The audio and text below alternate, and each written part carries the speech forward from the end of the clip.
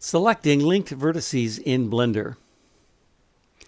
When in edit mode, the header in the 3D viewport has a menu full of select commands that work in conjunction with the select tools from the toolbar. Although you should be aware the box select and the circle select tools in the menu are not the same as the select tools from the toolbar. These two commands don't obey the mode settings. They use a 3-button mouse to do modes instead, and they don't stick to your cursor like the toolbar tools. I recommend you play with many of these select tools and see if you can find uses for them. For now, I'd like to show you one very useful tool.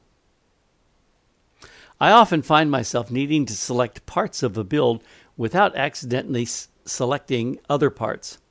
Let's do this on a motorcycle I'm working on. Many parts of this are made of separate islands of vertices, like the muffler, which does not share any points with the rest of the build.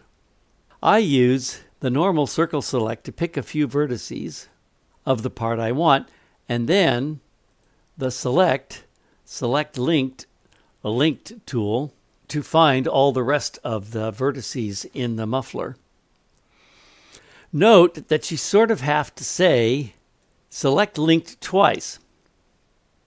Select linked, and then linked again. It's easy to forget that last step. This can select a whole wheel, several wheels.